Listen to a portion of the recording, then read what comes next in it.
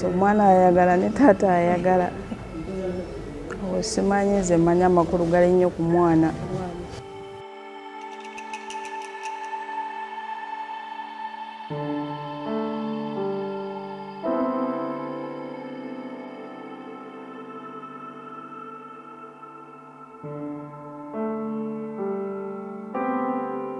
These are confessions from mothers, some confessions from a few men who think that breast milk can be beneficial to them. This milk is meant for babies, not for adults. So I want to appeal to the men, please allow the babies get the milk that they should take. Because we have also got information that there are men who take the milk and there's nothing left for the baby.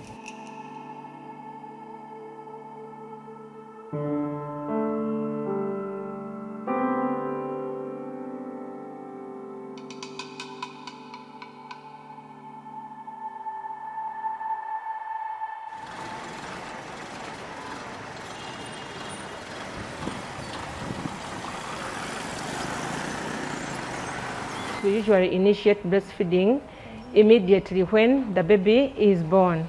And when they deliver their babies, we are just encouraging them to continue to do it.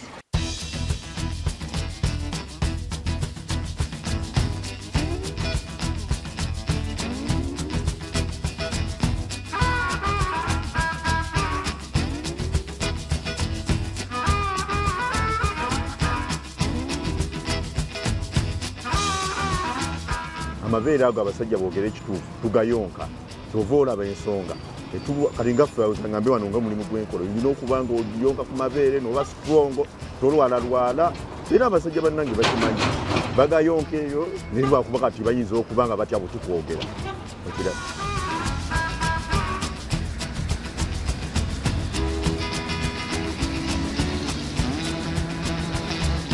If we promoted breastfeeding and 100% of the mothers in this country promoted breastfeeding for the 6 months as we recommend, we would be able to reduce the infant mortality rate in this country by about 13%.